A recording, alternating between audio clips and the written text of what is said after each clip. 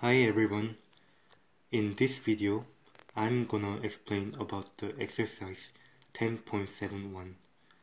The question is, at an underwater depth of 100 meters, the pressure is 10.91 atmosphere. What should be the partial pressure of oxygen be in the diving gas for the mole percent of oxygen in the mixture to be 0.2 liter, the same as in air? So from the information given, we know that at 100-meter depth of underwater, the pressure is 10.91 atmosphere. We also know that mole percent of oxygen in the air is about 21%.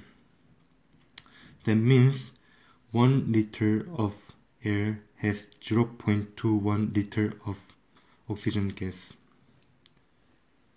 Another important thing we need to know about is the mole percent of oxygen in air is same as the mole percentage of oxygen underwater. So that makes mole percentage of oxygen underwater is also approximately about 21%.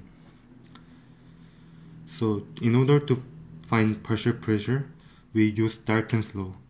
In Dalton's law, it states that partial pressure is equals to the total pressure multiplied by the volume fraction of gas component. That basically means that the percentage of specific gas in the air. So first we find the partial pressure of oxygen in the air. So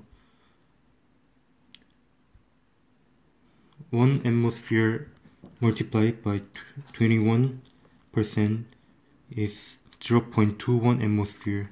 That is the partial pressure of oxygen in the air. And now we find the partial pressure of oxygen underwater at 100-meter depth. So we use the same formula, 10.91 atmosphere multiplied by 21%. That leaves up to 2.291 atmosphere, which is approximately about 2.3 atmosphere. Thank you.